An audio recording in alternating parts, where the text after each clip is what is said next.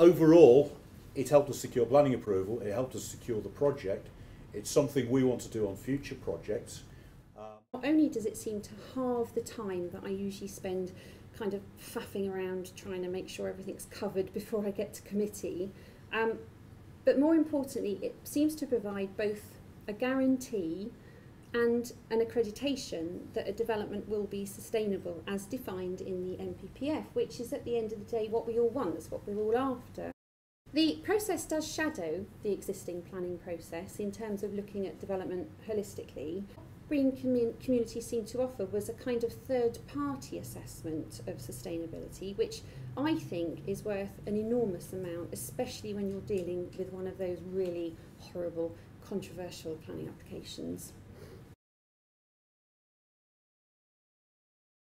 It is actually incredibly easy, and it does provide a lot of certainty to developers in terms of what we as planners are trying to achieve.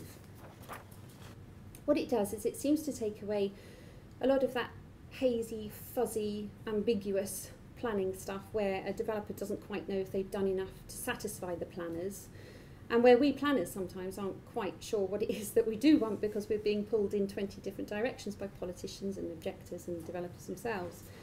And in the bidding process, the client said to us, we've got a sustainability expectation, it's actually 1/4 of the marks, and we said, right, what do you expect within that?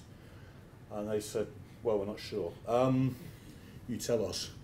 So using BREEAM Communities as the framework enabled us to give them something which was very clearly structured and auditable and understandable. So the approach, but in the present climate, a lot of public authorities are actually struggling to resource all of the various obligations they have anyway. So I expect a number of them will carry on welcoming this kind of, well, here's our sustainability approach, BREEAM Communities. You don't need to do an awful lot, just look at it and understand it, and it gives you what you want. And I expect that, as I say, that will continue to happen. The framework for sustainable communities here allowed us to get our collective heads around it.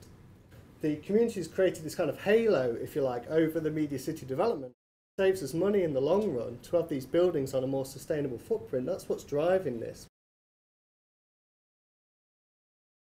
Of course it is a planning vehicle, but it's actually so much more. I think for me, from a group perspective, 20% of the value is in the planning and 80% is in the conversation you have about your development and how that team works and how the subsequent development expresses itself. So, until BREEAM Communities, our approach was complicated.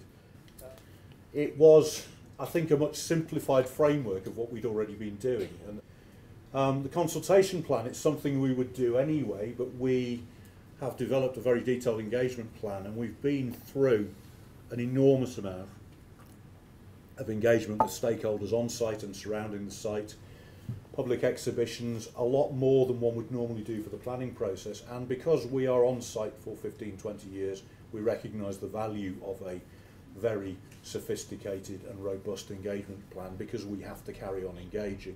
BREEAM Communities for me means a happy planner, a sustainable development and a fast decision.